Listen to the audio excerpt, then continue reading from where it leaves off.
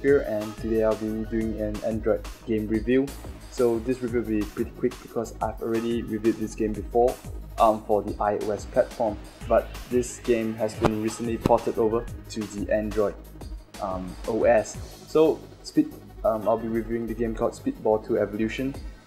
If you are older person, you might remember such a game on the Amiga. As for me, this is not really my time of games. But anyway, this is an action arcade kind of sports game whereby it mixes football with a bit of rugby and kind of fighting and stuff like that. You will see it very soon. So we'll just take a look at the options here. You can choose the controls here, whether you want to manually control the goalkeeper. And as for movement controls, you can also do a joypad, D-pad, or a cute sensitive one, which I will be using. With that, you can just adjust some of the settings, the sound vision tutorial, and some information about the game. So we'll just jump right into one of the games here to see how it goes, and you'll just see how it plays. Just one problem about this game: the time where I reviewed this game, it was on the iPad, which had a much bigger screen, and it was much more fun to play rather than playing on a smaller screen like my Samsung Galaxy S here. With that said, it is still fun, and you just see here the intro screen.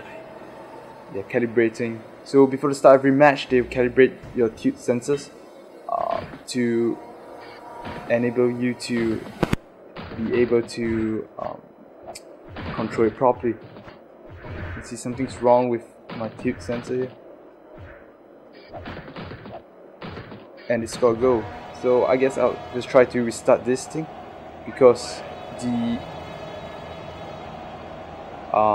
controls are having a bit of a problem. Maybe I'll just do a D-pad for now to just show you how it works. So basically, you tap anywhere on the screen to make your guy make a move. You can see here, you can start punching people. So if I remember correctly, on the iPad version it was much better because you are able to see more of the map rather than just your own player, so you could see who was coming. He's here, running all the way. Here we go. And there we go, let's go. It's a very simple game, very easy to pick up, very easy to play. Simple controls, quick and easy, fun. And yeah, that's about the whole game actually. It's fun for short bursts, and you can basically pick it up and just play like that. There are power-ups in games as well, but it's not available here because I didn't set it. There you go, smashing everyone on the way and then going for the goal. So I'll just quickly show you the career mode, which is like a manager mode thing.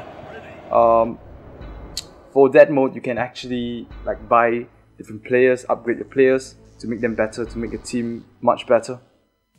And it's pretty fun actually. It's like a manager mode kind of thing. So yeah, there we go, select the team logo. Here we go.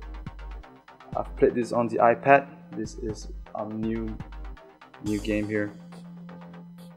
Didn't really play this on the Android game. There you go, you see here are the stats of your players. Important players, you can go to the gym, train your players, upgrade your players, but you have to of course spend some money which you can earn here playing different matches.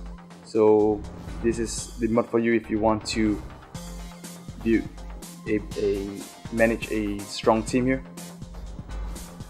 Here we go. Yep, so that's about it. This is Speedball 2 Evolution. It's a fun game to pick up, arcade action game, and if you had played this game before previously, when in younger days, you might want to play the game, pick it up and play once more. So yeah, that's about it. For the iOS version, I believe there's the multiplayer options, but for this, I believe it will be ported over soon enough. But for now, it's only limited to single player, and that's about it. So this is Speedball 2 Evolution. If you want to read my written review of the iOS version, you can see the link below. else, that's it.